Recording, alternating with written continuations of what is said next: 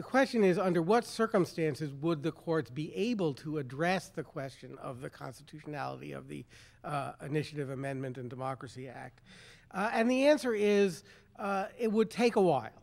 That is, suppose the amendment and act are adopted by the processes they specify.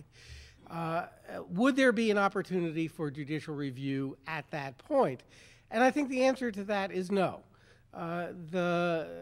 The adoption of the amendment and act put in place a process for adopting laws or constitutional amendments that themselves might be subject to judicial review because they would adversely affect or harm individuals.